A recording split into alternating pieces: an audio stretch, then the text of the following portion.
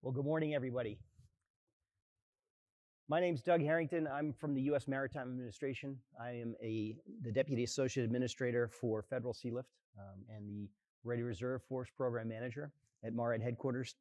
Thank you all for coming today to this Sealift recapitalization discussion panel.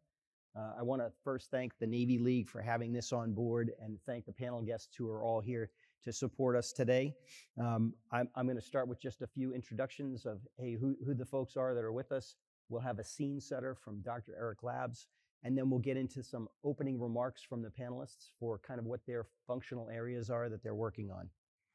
So today, I'll say that the title of our discussion is Sealift Recapitalization, a critical analysis of America's military sealift capability.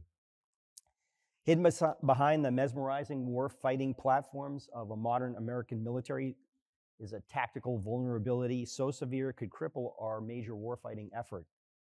It's an alarming Achilles heel in our military sealift capacity, and it's the bedrock of our resupply operations for any prolonged conflict.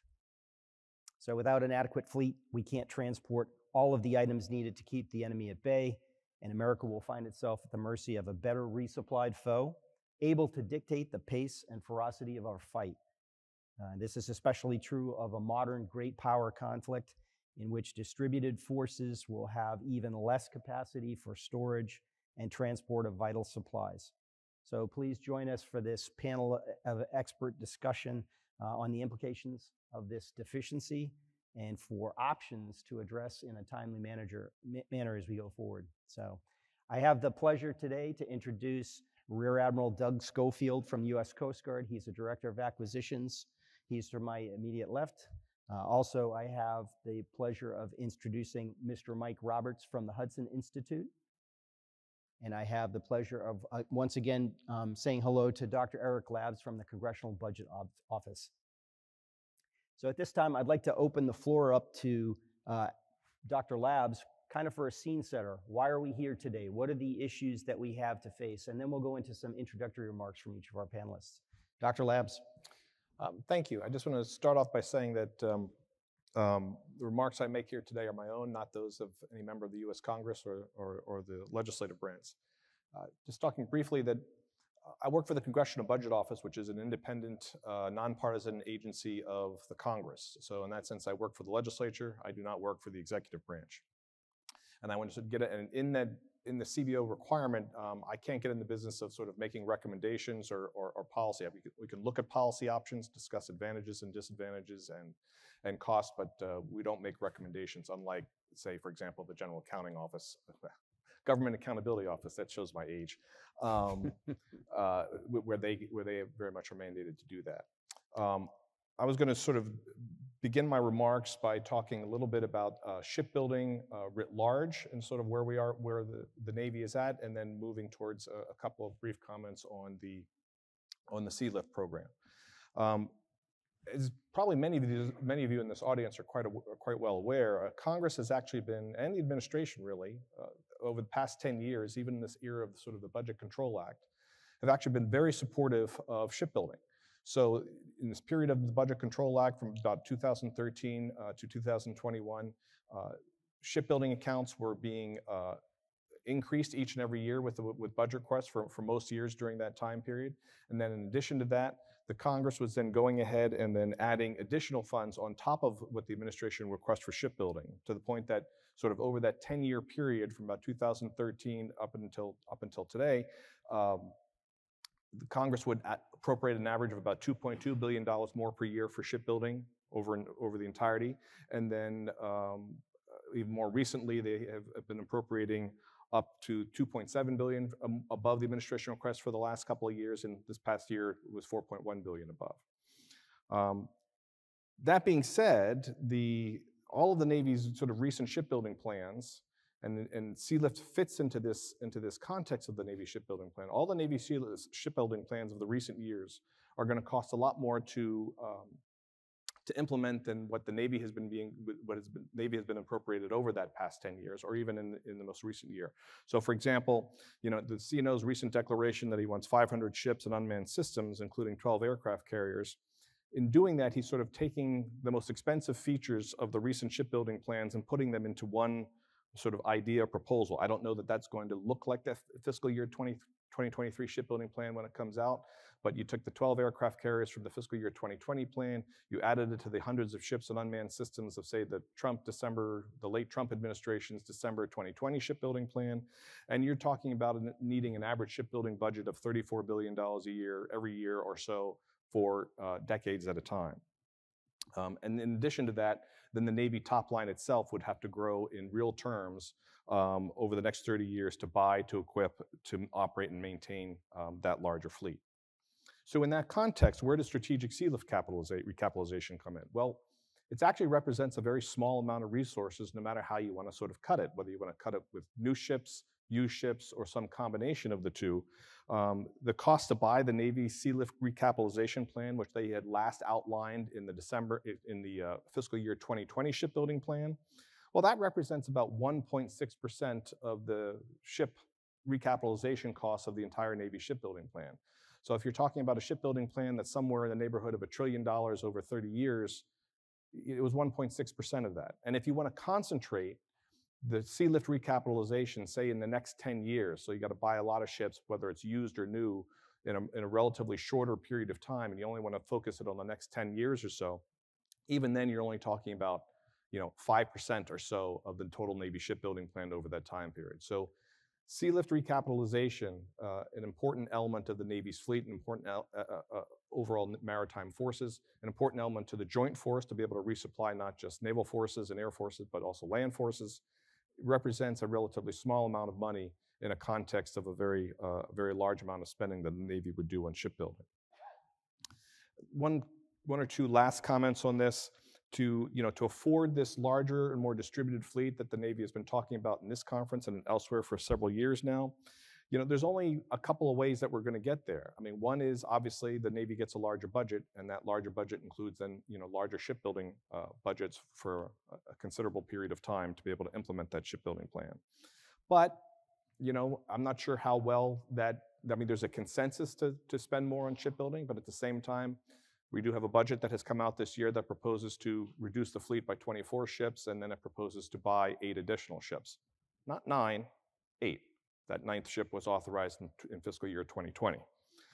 But the problem that we're having now, as we can see in the news every day, you've got the Ukraine, which is an invasion by one of the world's largest ground powers of Ukraine, is not necessarily going to make the strength in the Navy's case to build a larger shipbuilding fleet compared to the other national security resources and demands that are going to face the nation. My last point that I'll make, and before I turn it over to my fellow panelists here, is that the other way to obviously get a larger shipbuilding budget is to make trades with inside the Navy's budget and shipbuilding accounts. So if you think you need this larger and more distributed fleet, and part of that is going to include the recapitalization of Sealift, because you certainly aren't going to be able to sustain and operate a much larger and distributed fleet if you don't have the various elements of logistics and support to support those ships. Then the only place that money is going to come from in the absence of a larger budget is, frankly, the larger ships in the Navy's shipbuilding department. You're not going to have a 12 aircraft carrier fleet. It's going to be hard to maintain an 11 aircraft carrier fleet if you're going to have to be able to build up larger, more distributed fleet from inside the Navy's top line, and that top line does not grow in any significant sense. It's not just carriers, it might be other ships, other large ships in the fleet too, but any way you look at it, larger budget is on the one hand, trades inside the Navy's budget on the other hand. Either way, those represent considerable challenges that the sea services are going to have to face in the near future. So that's all from my scene setting and opening remarks. I look forward to the comments of the rest of my panelists. Thanks, Dr. Lab. So with that kind of mindset and framing, thank you, we turn to Admiral Schofield from the Coast Guard, kind of for a perspective, another civilian department, military service at all times, some of the acquisition items that we have that are going forward and how that alignment can be. So Admiral Schofield, if you could give us some insight into what the Coast Guard's perspective is. Yeah, great. Thanks, Doug. And just for awareness, my position in the Coast Guard, I am the Chief Acquisition Officer for the Coast Guard. And under my directorate is I own programs, so buying ships, aircraft, and C5I systems, as well as support services, research development, and innovation also come under this, and then contracting policy throughout the whole Coast Guard. So just to give you that sense here. So interesting. So why am I up here? Because I certainly Sealift supports in time of conflict. The Coast Guard can be chopped or work for the Navy, and we've done that through history. Obviously, very important. But we also, and I'll talk about some of these highlights on how we support the logistics needs for both Navy, Coast Guard, Marine Corps moving ahead, and I think that's really, really important there. So I think just maybe taking it up a level from a shipbuilding perspective, there's no doubt that the Sealift recap is going to be really important, given the logistics challenges out there in the future there. I think importantly, across the Navy, Coast Guard, DOT, and industry, we need to continue to partner together and leverage our expertise on the best way to understand the priorities in the shipbuilding and logistics pipelines. And I'm going to talk a little bit about some of those pieces, but I think it's really important to continue to talk in that strategic lens, Doug, as we go moving ahead. With that, I think there's a great opportunity out there in that strategic lens is that we continue to look at commonality, system commonality, both in the Sealift, Coast Guard, and Navy, which we're already working, but I think it's across all those lines out there on that system piece. And I think that's very important because what I'm really proud of is in the Coast Guard, we're partnering with the Navy and Marine Corps for a common logistics system of the future. So we are working with the Naval Maintenance Repair and Overhaul side and the Naval Operational Supply System integration, and I'm really excited about that. So the past, we synced our logistics systems from a national stock system perspective, and now we're going to get into configuration management and total asset visibility across all three branches, which is really, really important. Why is that important? Because if we get that synergy and get that main data as a service out there and really capture artificial intelligence and machine learning, we can actually optimize our Sealift footprint as well as capitalize on our storage, our collective storage facilities worldwide. So I think that's all part of this system of systems equation thing, but I'm really excited there. This is long time coming, great opportunity for the Coast Guard to really work there and work our logistics sense in times of peace and times of war. Both are critical there. And just for awareness too, as we get through the panel, Coast Guard does do a lot of specialties to help the DoD operations and the Sealift capabilities in a conflict scenario. Well, we provide, if you didn't know, we provide port security units and support of those on either end of the pipeline out there, and we have deployable teams. We have maritime safety and security teams that are trained, particularly around the U.S., and then we have reserve units that do a lot of port security abroad. And we've done that and always done that in time of conflict. We also do ATON, obviously important there for the safety of the Sealift and the operation, the logistics pipeline and the operations there. That continues to be important. We also have, you may know, we have 6 fast response cutters in the Persian Gulf and Bahrain that support really keeping commerce going in that region, which is really, really important, same as a Sealift or other logistical operations.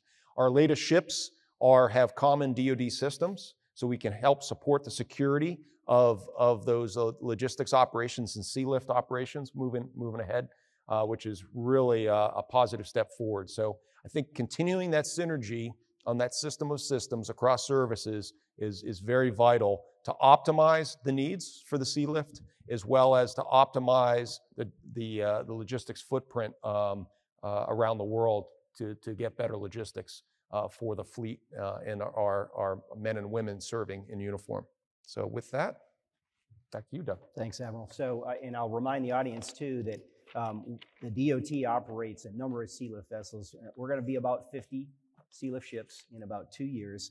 They are all civilian manned, so they're operated by contractors. And it's the U.S. Coast Guard that comes and does the marine inspection. We're all certificated as merchant vessels are, so we require that onboard footprint from the Coast Guard to get underway. And we have a 5-day timeline to do it. So it's critical. We rely on the Coast Guard. We have an MOU with them that's very comprehensive. So we look forward to that continued work.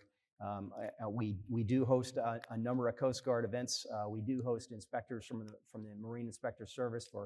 We actually have riveted ships in our fleet still. So if we have to train people on how to do that. And steamships. Yes, we do. So thank you, Admiral. So at this time, I'll open it up to Mike Roberts from a little bit of a commercials perspective. So Mike, formerly of Crowley and now with the Hudson Institute. Mike, please give us your insight here today for what the problems are that we're going to face. Thank you, Doug. I appreciate the introduction. It's great to be with you, Admiral Schofield and Dr. Labs, and thanks to the Navy League for putting on this conference. It's a fantastic conference, and certainly learned a lot being here the last couple of days. And I also appreciate the good attendance at this meeting here. My expertise, as Doug mentioned, covers the American commercial maritime industry. I spent 30 years with Crowley Maritime, a dozen years on its leadership team, and then the last 2 years as the president of the American Maritime Partnership, the domestic coalition supporting the Jones Act. I stepped back at the beginning of the year, but am continuing to work with Crowley and AMP, and I'm also happy to have joined the Hudson team last month. Let me begin by saying that I'm a China hawk. It's probably a safe place to say that. But it's only been about 3 years ago that I got very interested in China, its geopolitical ambitions, and how the commercial maritime industry plays into that. My two key takeaways are, first, that China has not behaved the way we expected when America generously provided them with abundant work to help lift them from out of abject poverty. In return, the Chinese Communist Party stole from us, have cheated on their commitments, and are implementing a strategy to overtake America as the economic and military leaders of a world that they would make much less free. The support of Putin's indefensible invasion of Ukraine is the most recent example of how they would rule. America's top priority must be to prevent the CCP from succeeding. My second takeaway is that the commercial maritime industry does play a key role in all of this. China's manufacturing and export economy, coupled with strategic Chinese government interventions, has produced a commercial shipping and shipbuilding powerhouse. They build around 1,400 large commercial ships annually, as compared to just a handful in the US. More than 6,000 large commercial ships fly the Chinese flag around the world, versus fewer than 200 flying the US flag. Of course, this is relevant to Sealift, China's maritime defense industrial base, which is a lot, a large portion of which was developed to serve commercial customers, and US consumers are the predominant end user, so we're paying for it. The Chinese maritime defense industrial base is fully able to resupply Chinese troops in an activation and really do whatever the CCP wants them to do to improve its position in competition with America. And that's already happened in many instances. America's commercial maritime industrial base is orders of magnitude smaller than China's. We may not have to match China hull for hull or mariner for mariner, but when we look realistically at the picture today, one may question whether we have the resources we truly need. Before I go further, let me emphasize that the deficit in America's commercial maritime industrial base is on the international side of the coin. America's domestic maritime industry operates on a level playing field thanks to the Jones Act.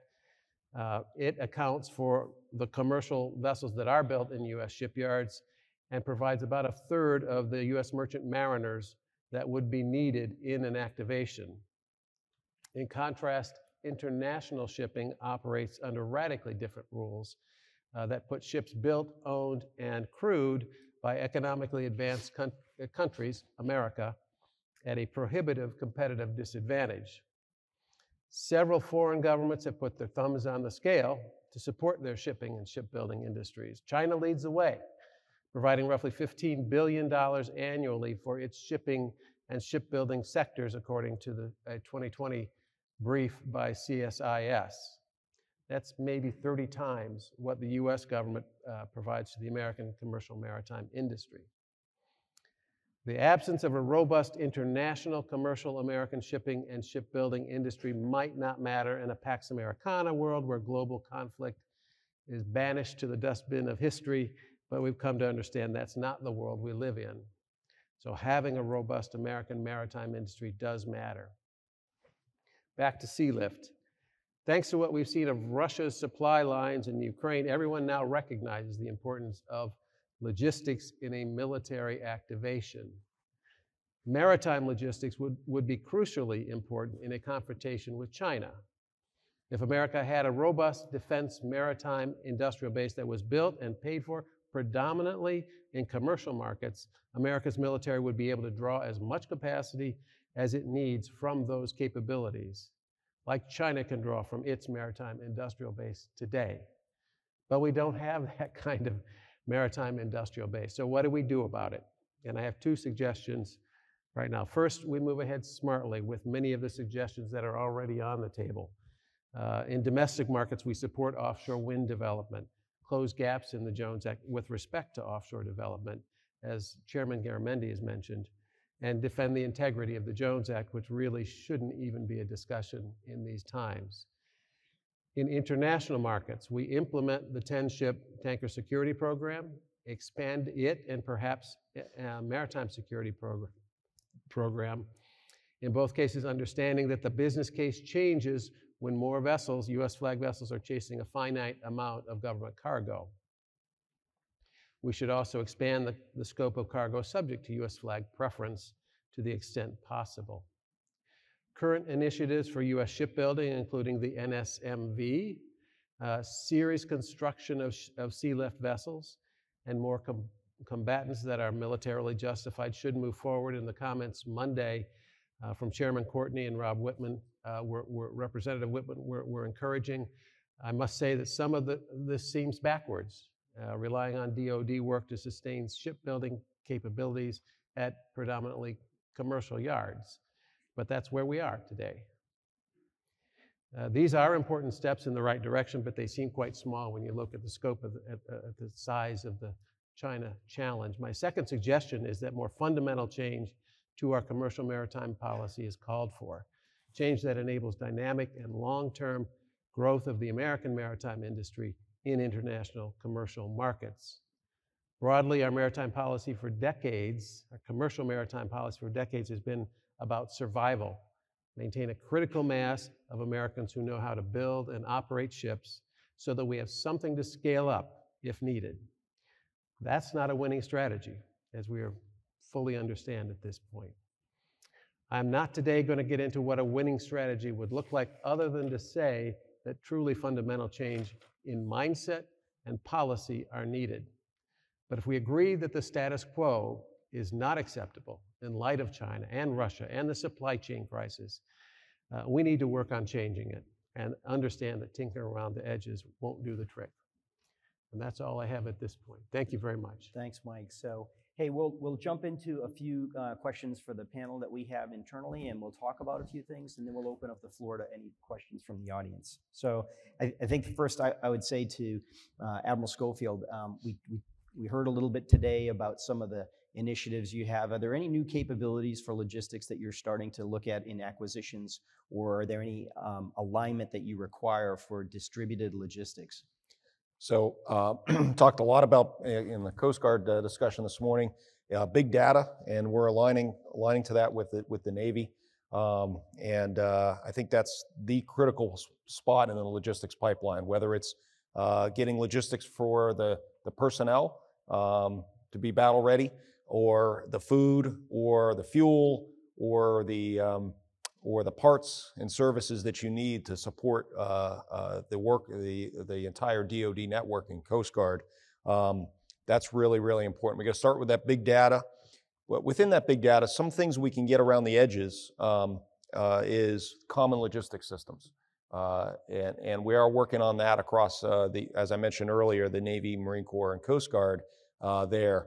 But it's also more than that. It's where can we continue to look at common systems and architecture across our platforms. That will certainly help in a distributed network out there, which will take less Sealift capacity potentially, certainly in peacetime, but potentially in a conflict scenario as well. So we got to continue to look at that, and that's a big part of having mitigating that risk across there. So common systems, using cloud-based data for all logistics-based systems, and I think that's where we're all going. And looking forward to that, and in this artificial intelligence to understand those risks and have predictive analytics instead of metrics is really, really key there. So looking forward to more discussions on that. Thank you. So for Dr. Labs, we've talked a little bit about how the I don't want to call it the fight, but the competition for resources is there. So when we're in great power competition and we're in a peacetime economy, are we able to make those two items work, or are there changes or practices now that we need to change to be more ready? And this is for all the panelists. So.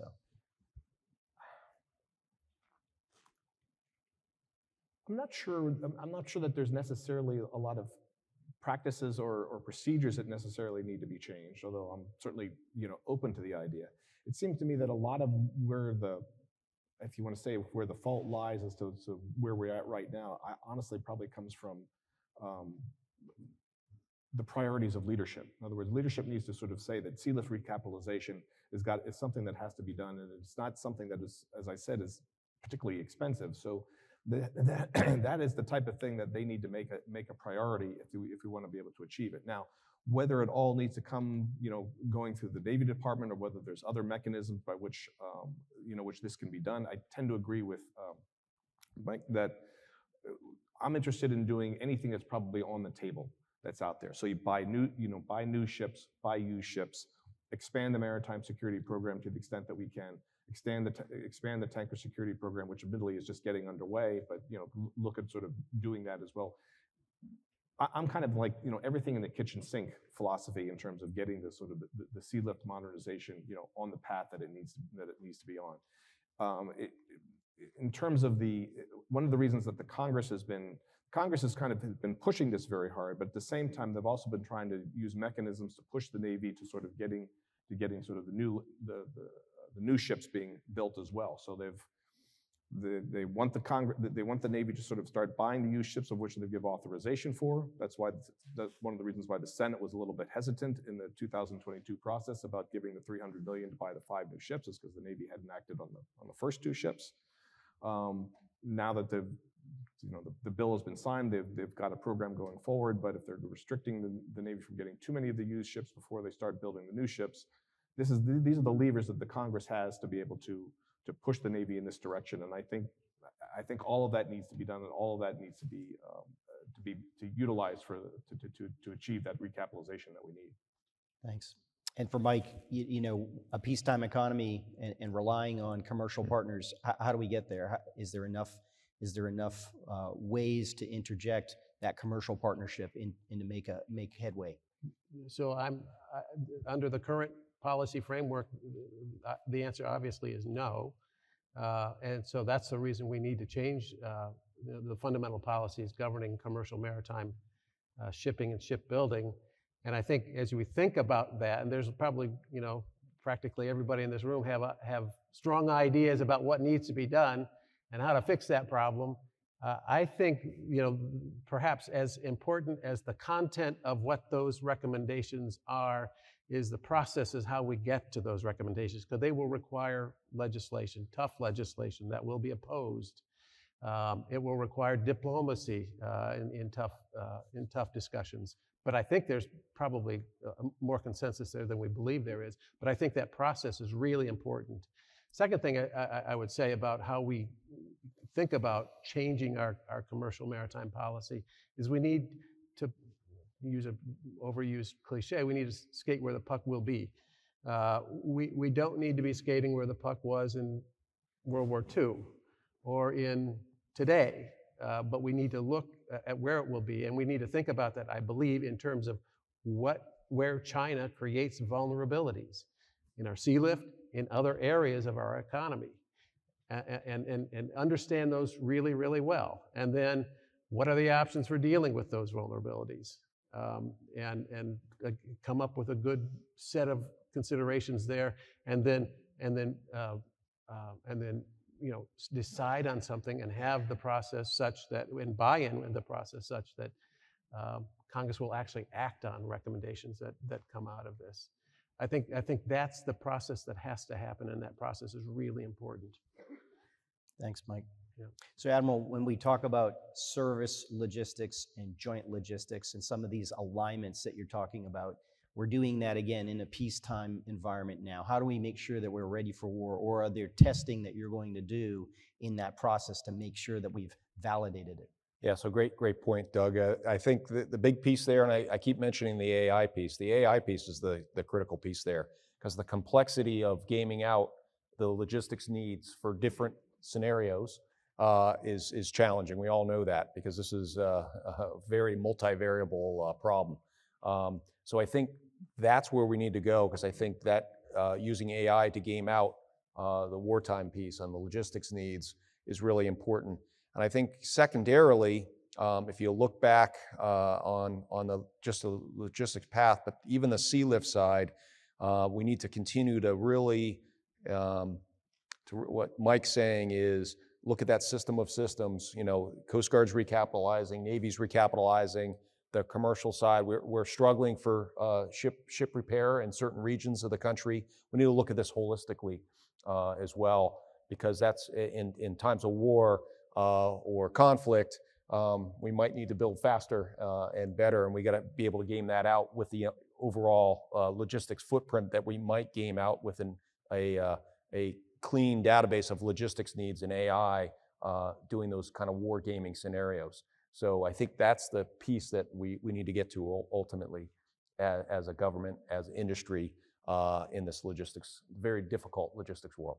Thanks. So I think that brings up another question, and for Eric or Mike, are we organized the right way to make progress towards these, what I think, Eric, you talked about, everybody knows it. Are we organized the right way? Do we have the right authorizations from Congress, from the administration, from our own departments and our own services? Are we in the right frame of mind to make headway? You want to start with that? No, cheers. You want to first? Well, I'm. Disclaimer. And I'll give you this.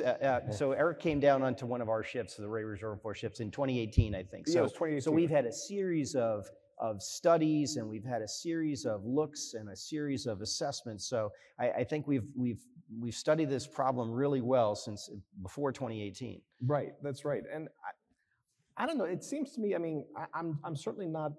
I wouldn't call myself an expert on those types of issues. But from what I've seen, it seems to me that we have all the tools and mechanisms in place. We're just not using them.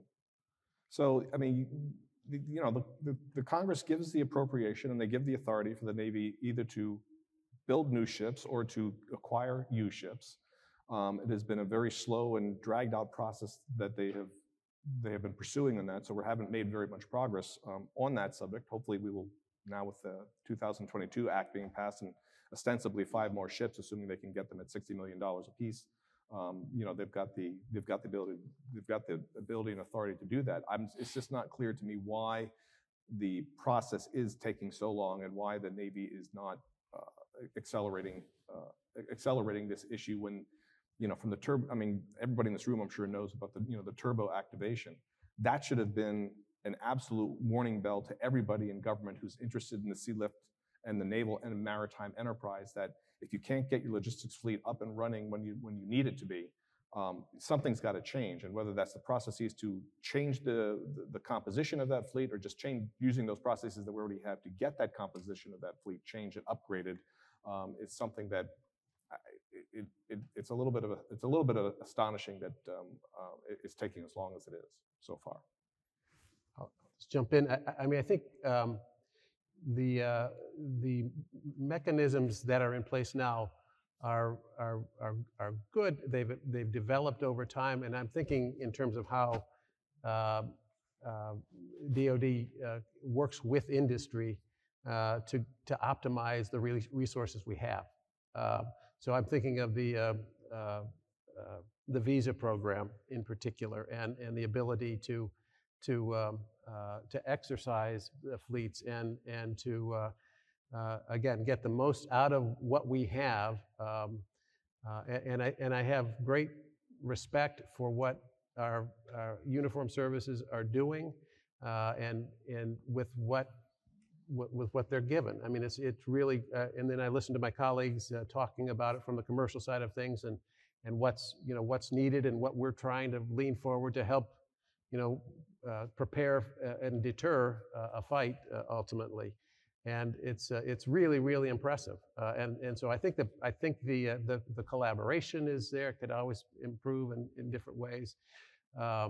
And I'm sure that as we move forward, it will evolve and improve. But I think the systems writ large are very good and very effective. I mean, Thanks, you might need to, I mean, there's obviously some things that need to be adjusted. I mean, if you're going to expand the maritime security program or the tanker security program, you're going to need some legislation to authorize that. But certainly it seems to me that Congress would be fairly receptive to that. So, Thanks. So we use the mobility capability requirement study to determine how much Sealift we need. And as we try to increase that, and Dr. Labs, you mentioned percentage, right? So that's really useful to us. Mike, you mentioned 30 times the number that our competitors would use. So when we talk about that, and Admiral, I'll lean on you for the acquisition side, how do we make it so that programs don't compete, or within a program, the elements that you need don't compete with one another? So is there a way that we cannot degrade an overall capability, or is there a point of view that we can use? And I think maybe the system of systems you were talking about might lead us in that direction. Yeah, Doug, I think that's going to take some, whether it's legislative or across industry and government collaboration more to get after that. Sending those long-term signals, that long-term planning will help that. I know industry would probably be very receptive of that discussion. Sure. Because that sends, there's a lot of capital expenditures in those long-term plannings, of course. So we do that, I think, in a little better in the operational acquisition side, and less on the logistics and the Sealift side as a whole. So I think that's where we can continue to improve that collaboration across government industry there. That's just my general comment, certainly. Doug, if I understand your question right, if you're talking about avoiding programs competing, I don't know if you're talking about inside the Sealift enterprise, or you're talking about government writ larger. Yeah. But I think either way, but especially government writ larger, anytime you've got a fixed cap to your budget, I mean, resources are not unlimited. So by definition, programs are going to compete with each other. Since if you can't afford to buy everything, that's why you have to have a strategy. You have to have a strategy because you have to set priorities. You have to pick and choose what's going to be more important, what's lesser important, and therefore allocate resources accordingly. Given that goes back to my point earlier, that it becomes down a question of sort of what are the priorities of leadership? How important is logistics, the logistics enterprise, Sealift, in this process, in the national security process and endeavor? And it seems to me, and certainly as fellow panelists have already noted, Ukraine is showing that it's very important. If there's one thing that maybe you can take away as a positive from what's going on in Ukraine, at least this is my personal perspective on this, I think it does show that I would like to think it's going to show the Chinese Communist Party leadership that conventional war is a really hard thing. It's a really hard thing to conduct, and especially if you're going to go across water, that makes it so much harder still. John Mearsheimer, the scholar out at the University of Chicago, he likes to use this phrase, the stopping power of water. The Chinese have certainly got the maritime capability to conduct, over water operations if they choose to do so. But Ukraine is showing you, it's sort of a useful reminder that it is going to be very difficult, and so hopefully that will give them pause and sort of thinking about it in those terms. But nonetheless, if you've got a fixed top line, you have to make choices, and your strategy is what's going to determine those choices. Thank you, Dr. Labs. So at this time, we'll open up the floor. There is a microphone here in the center for anybody who would like to to ask a few questions. I see a few already moving, so welcome. Thank you. I guess I'm first. Brent Seiler from the Heritage Foundation. A question for the panel. Sorry if that wasn't loud No, enough. that's okay. They got it. The question there's several studies. In 2019, I think the overall shipping activity of the United States, just to keep the economy pre-COVID humming along, lights on, shelves stocked, cars running, was about 19,000 port visits. Now, of course, the sizes and the cargo change across that, but the scale is significant. And we're talking in several hundred ships. In the last study that I'm aware of in the late 80s, it looked at sustaining a U.S. wartime economy. It was about 650 or 660 or so ships in order to sustain the economy. What's your thoughts on that and what work's been done to make sure that the U.S. gets into a fight with China that could last a year or two, that we're able to sustain the wartime economy, understanding that you've got this requirement that you're trying to address right now of sustaining forward military operations? So I think I'll defer to Mike on that. That's really a good question. No, thank you for the question. I think, so in terms of the difference in the numbers, obviously ships have gotten larger, they've gotten more efficient, use fewer mariners, all of that efficiency gain and gets competed through the system and benefits consumers, and that's the way it's supposed to work. So that's a good thing. The capacity, I think when you compare capacity today to, pick a point in the past, which is, the economist's dream, but I think the capacity of the American domestic maritime industry, at least, is comparable to what it's been, if not larger, in recent decades. I think in the context of an activation, the likelihood of significant domestic American assets being pulled into a fight, particularly in China, seems pretty low. The ships in the domestic markets are custom built, custom designed and built for the markets they serve. So ships in the Puerto Rico trade, for example, are built with 53-foot cells because that's the largest size container you can use on the interstate highway system. That provides great savings for the customers in the Puerto Rico trade, and it's very different than the 40 and 20-foot container sizes you see in the international markets. And in an activation, I'm not sure a 53-foot container is optimal. And then tanker sizes, again, are built, tankers are built for the domestic market. Handy-sized tankers are ideal for the needs of customers in commercial markets. So I think the benefit of our domestic fleet, and I'm focused on that right now, is in terms of the shipbuilding defense industrial base, in terms of the mariner industrial base, and the know-how that we have as a result of our domestic American maritime industry. I think I'll add to that the National Sealift Directive, NSD 28, was last written in 1989, and it requires we only maintain the minimum amount of government-owned sealift. We don't want to compete with industry. We want that robust industry. So I think that we haven't seen that testing, and we've seen the degradation of the size of the fleet. And corresponding with that is a decrease in the number of mariners available. So I think that they are interlocked, and I think it's one of our key concerns, at least in the maritime administration it is as well. Sure. Yes, Rick Easton, retired Navy Surface Warfare Officer. First, I want to thank the panel for being here and addressing this issue. Maybe it's issues that go across a broad spectrum. But my question comes down to a couple of things. Do we today, and going into the future, even have the industrial base with so many other competing demands on what is arguably basically a full employment economy today, to, say, double the sea lift and sustain it? And then when we look at fighting a war with our peer competitor, to sort of along the lines of the previous gentleman that asked the question, are the studies right, and is there a place for our allies and partners that don't affect the industrial base that we can grow, whatever the maximum is? The Jones Act understanding what it's trying to protect. But how do we actually bring our combined force, allied force, sealift capability to bear to make sure we can address peer competitor threats, which are two, China and Russia, one being principally maritime and the other having a maritime and land component? I'll start off a little bit on the industrial base question. I guess my question back to you would be, under what time frame? So you are correct that our shipbuilding industrial base is going to be difficult to expand in any significant or meaningful way over where we're already at, unless we're willing to buy these ships from foreign manufacturers, like say the Koreans or something like that. So if we're willing to buy Sealift ships from Korea, which would something that would be an anathema to the Congress, to expand our own Sealift program with new construction would be very difficult and would take a good deal of time. It could be done, but it's going to take, you're talking about more than 10 years, building at, say, maybe a rate of 2 or 3 per year spread over various industries in which to do that. So that would be, in terms of the allies, I would think absolutely the allies would play a part in this, and certain Japan and Korea certainly have a large maritime industry.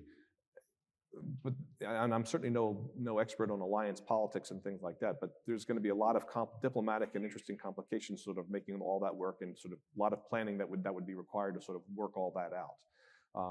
Going back to something that, sort of Brent's point in terms of, because I think this feeds into this whole question of vulnerability in our economy. A bunch of naval analysts out there have argued for some time that one of the ways to handle China is with a distant blockade strategy. And there may be a lot of merit and logic to that. And sort of you can make the economic life difficult for China.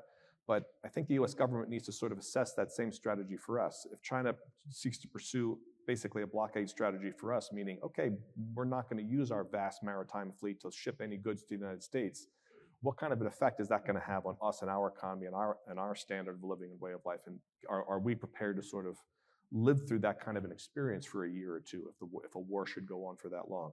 I don't know the answer to those questions, but I think this is definitely something somebody in the government ought to study and sort of do a hard examination of, and see if those kinds of effects can't be ameliorated a little bit. And I'll jump in here if I may. So really good point with respect to impacts outside of a direct military confrontation of the extreme disadvantage we have in terms of our maritime capabilities at this point.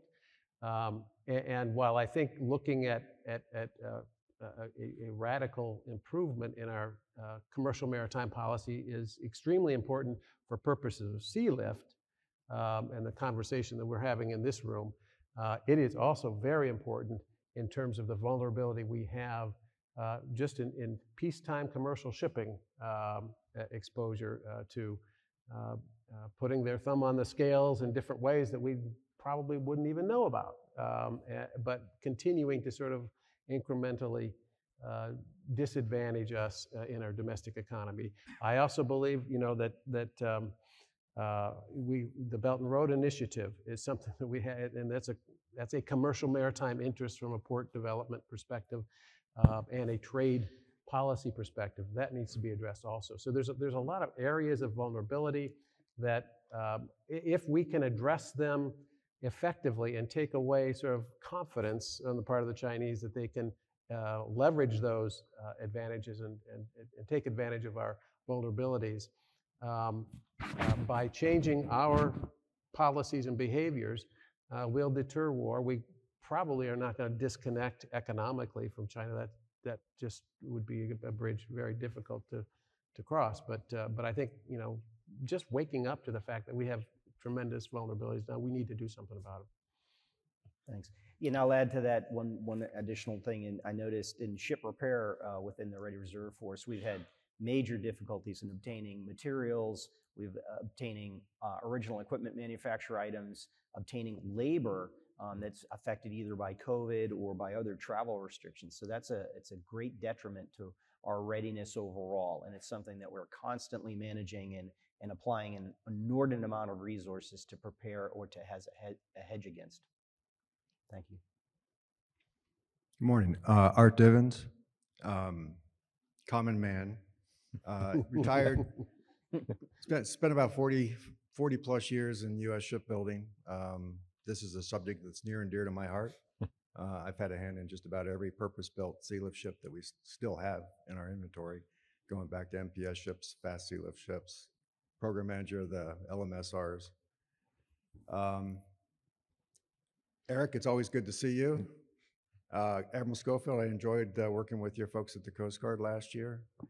Mike, I've never met you, but I really, really like you. I appreciate, I like you too. yeah, It's I available. appreciate your support of the Jones Act, because it's only through the Jones Act that we've managed to minimally sustain the few yards that we still have capable here in the United States of building commercial ships. That and the MSP program also provide the vital jobs for mariners. And and I want to start by saying the MSP program is very, very important, because what I'm about to say might sound negative toward the MSP program. We have to think through the money chain. You always have to follow the money when we do things. So we just recently purchased 2 car carriers, 26-year-old car carriers, for a pretty good sum of money. $50 million, which sounds like a good deal for the US, but a new one cost about $88 million in Asia. And you got to look at where, and all the ships in the MSP are foreign built, as opposed to the Jones Act, where they're required to be US built and employ US shipbuilders and US suppliers, and keeping the money in the US, people that pay US taxes.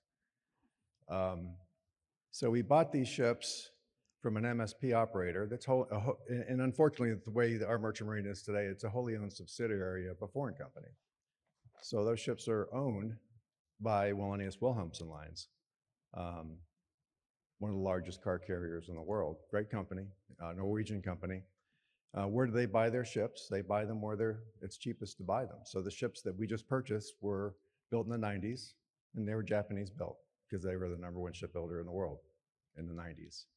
Some of the ships on the MSP were built in the early 2000s. They were built in Korea. Why? It was the cheapest place to buy ships. So now we've paid money, which goes back up through the mother company.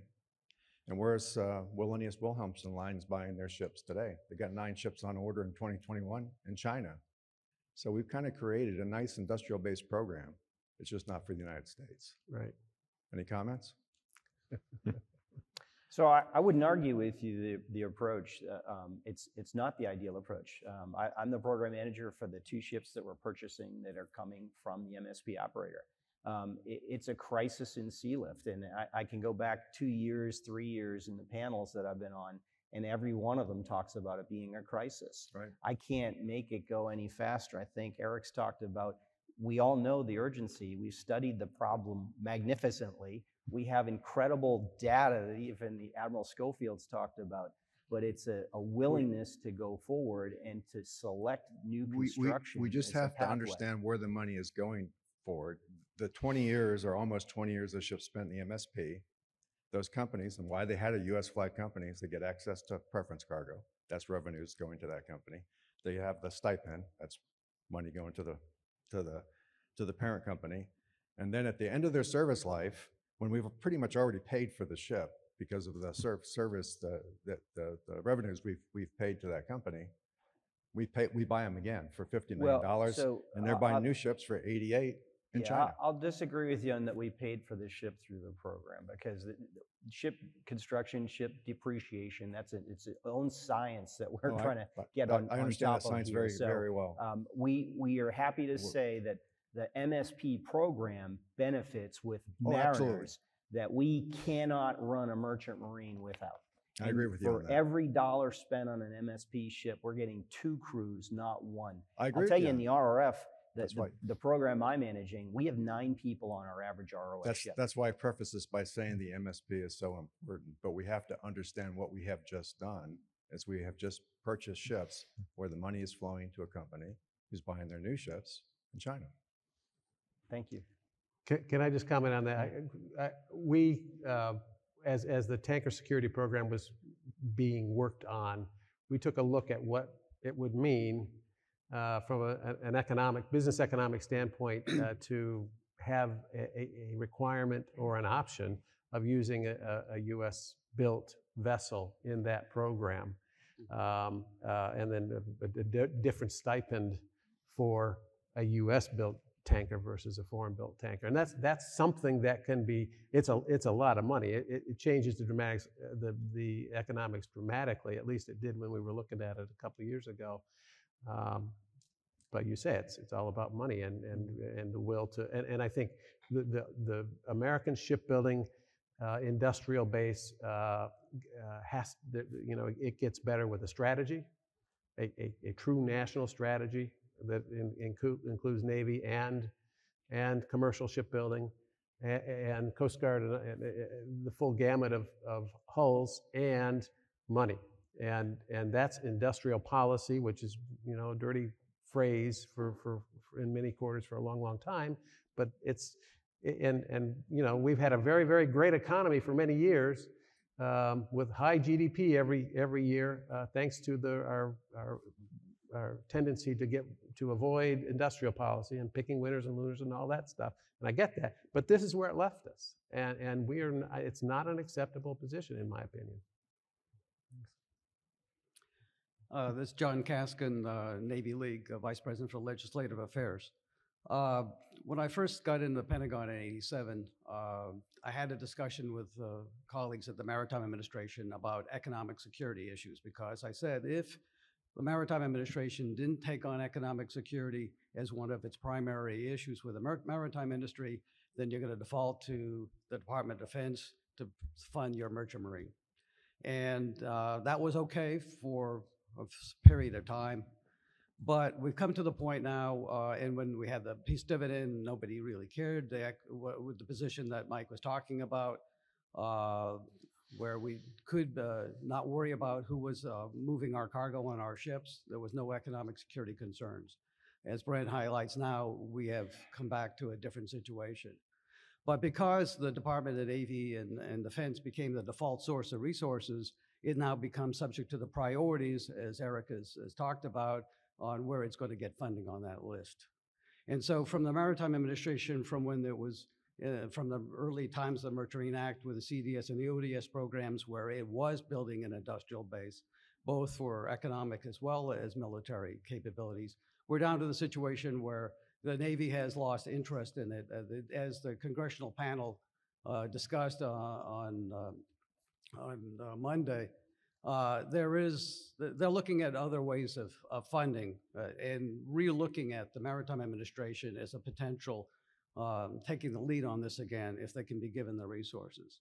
So, I mean, I just want to get your perspectives. If you think that there's a time for the sea change for the Maritime Administration to retake on its mantle for economic and national security purposes and start taking the lead on this program, and getting a merchant marine that will be able to provide sealift and economic security and no longer have to depend on reserve ships. I mean, remember, all but 5 ships or 5 or 6 ships in the RRF are special mission ships. All the rest of them are ex-commercial ships that were actively operating the merchant marine.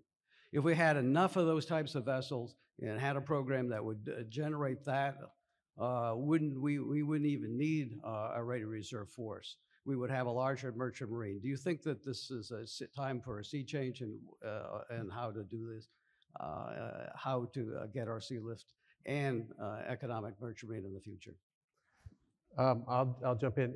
John, first of all, thank you for your service in the Navy for many years. You were fantastic, and your continued service with the Navy League. I think you had the extreme challenge of dealing with these issues at the end of the Cold War. And when you remember the report that came out from the DOT Inspector General early in the Clinton administration says we really don't even need a maritime industry. And that's kind of the headwinds that we were facing at that point in time.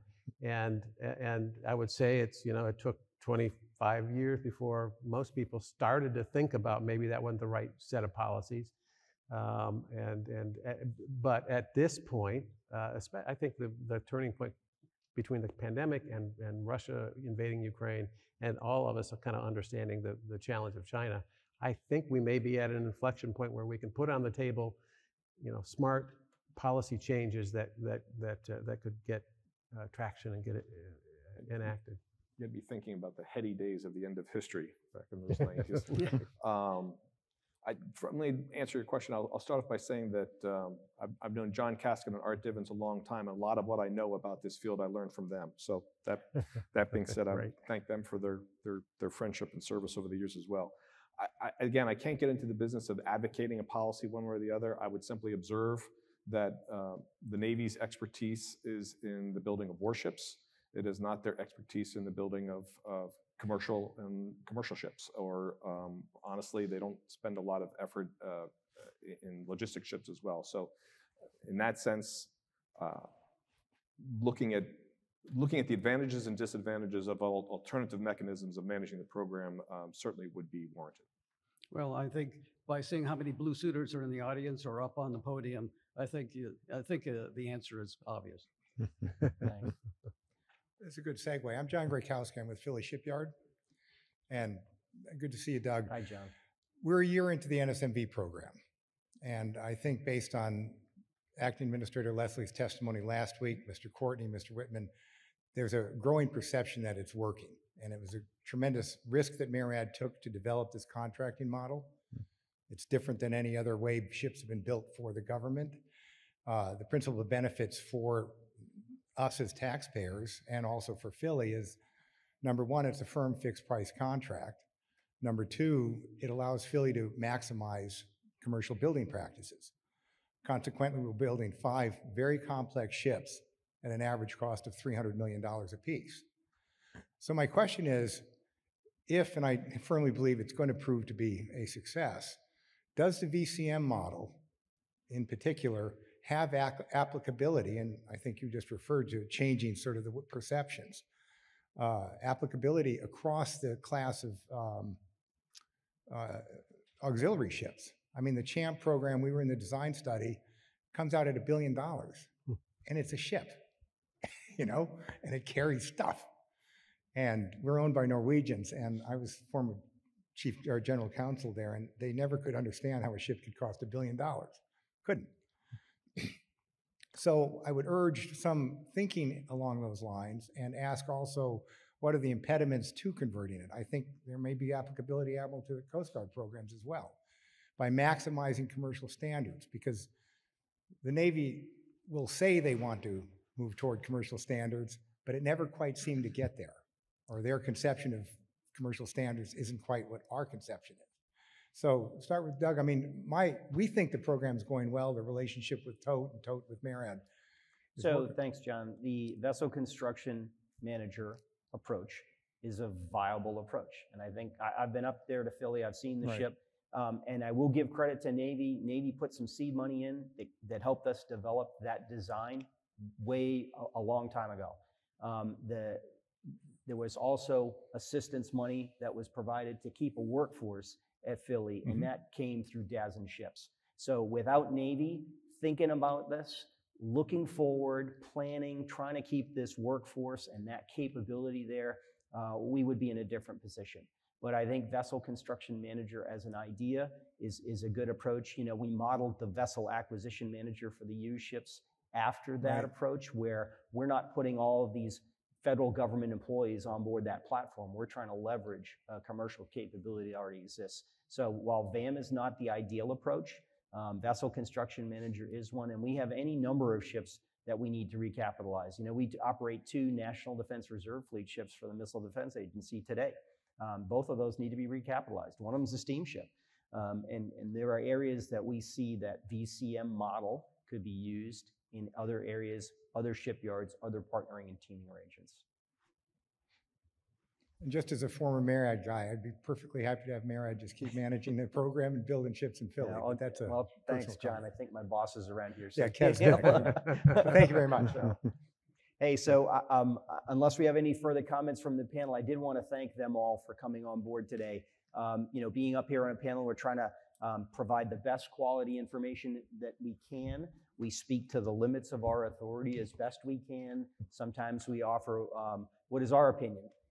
You know, and some of these are tough questions. So you want to give the best opinion that you can of what's right for the nation and our programs going forward. So thank you all for attending. I appreciate it. I've gotten the hook from Karen, I think. So thank you to the Navy League. And again, happy to take any further questions after the event. Thanks.